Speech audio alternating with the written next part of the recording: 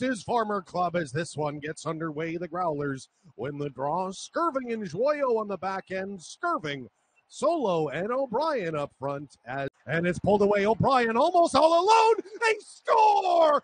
And Pavel Gogolev makes it 14 straight games with a point, matching the longest streak of the season in the ECHL, and the Growlers strike 1-0 the score.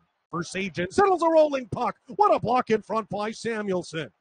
Puck loose behind the net, still freed up for Vogt. At the face-off dot, tries a shot. Kavalin through traffic, able to keep it out and hold on.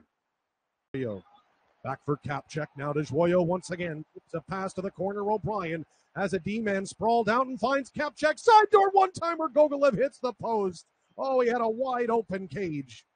Great patience by the Growlers, but it is cleared by Kalamazoo.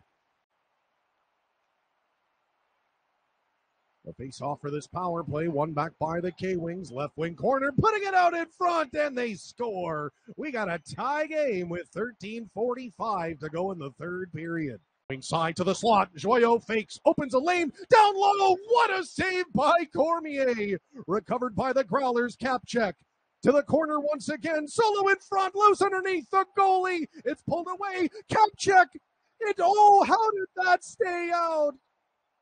Covered by Cormier. What a block.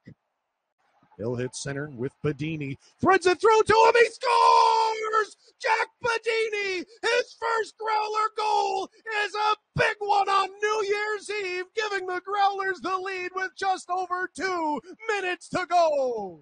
And that's gonna do it. Your Newfoundland Growlers reach 20 wins on the final day of 2022, taking down the Kalamazoo Wings by a score of 2-1. Jack Badini's first as a Growler stands up as the game-winning goal.